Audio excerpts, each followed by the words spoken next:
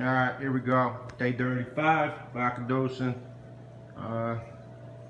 Everything's all good, I guess. Except for this GFO reactor, it's kind of clumping up or something in there. Looks like the water flow ain't getting through the media for some reason. That's for another story. It's been about 5 minutes. Show you the results. Try to make this video short as possible.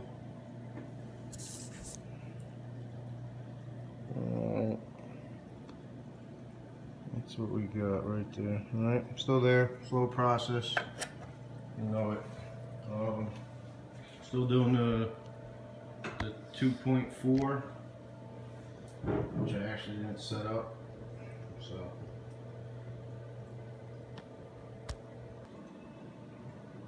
Alright, there it is. You can see on the syringe, 2.4.